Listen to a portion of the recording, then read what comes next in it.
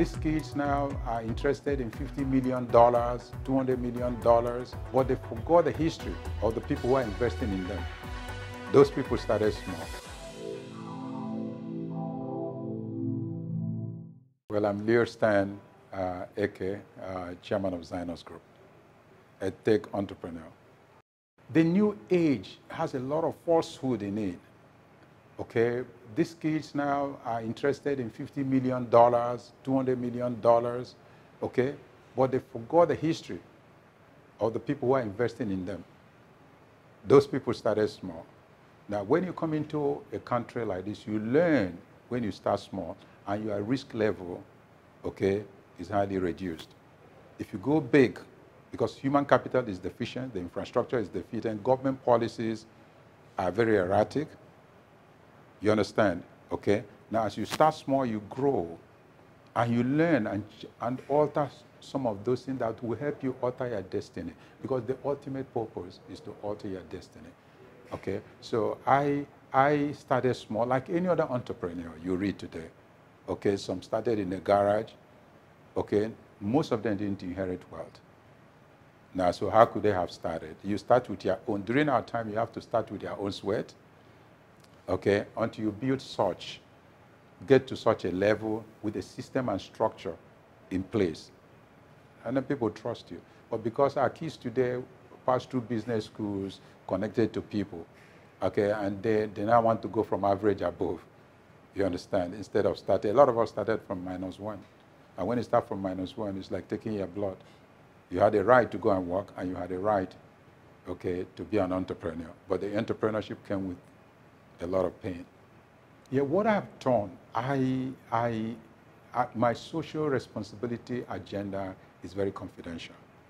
Now, recently it has to come open because I wanted other people to emulate me. Otherwise, I've done it for many years. I've trained a lot of people, I sponsored people, I invested in businesses, okay, across board, churches and all the rest of it. But I was touched this year. First, my state was in crisis. Okay, I saw people, every person lost hope. Imo State. People lost hope. It's like they are dead while they are living. Okay, so you go into a family, they've lost hope. They don't see a future. So I decided to launch a 1.5 billion project. So today, I'm transferring 20,000 to 1,300 Imo people. I don't know them, but I have their biometrics. Okay, I have their iris captured. Okay, it's a non-interest fund today, so the banks are paying today. Okay, they all get credits in the account. But what touched me, I've been helping people get jobs and admission to university, because the poor people don't have, even though they've done very well, and these are the people that should be accommodated, somehow they can't see the VC, they can't see admission officer. So every year I take it as a responsibility. That's why I pick all my phones. Any person who calls me, I must pick the call to help some of the poor people to get into Nigerian university. Some of them I sent them abroad.